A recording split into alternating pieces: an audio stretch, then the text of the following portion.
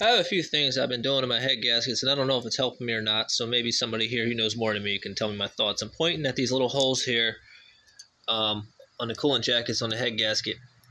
What I've been doing recently is I've been drilling these holes out a little bigger on all of them, and considering that on this particular platform, which is a Cummins platform, I've been drilling out cylinder number 1's, little teeny holes out a little more, and the same for cylinder number 6, mainly based on the number of engines I've torn out. This one obviously had an injector failure, so the problem wasn't related to this.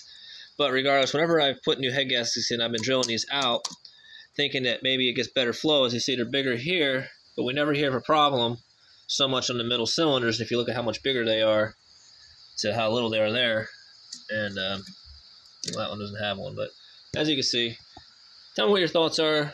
Am I screwing things up, or am I helping, or doing nothing? Thanks. Have a great day.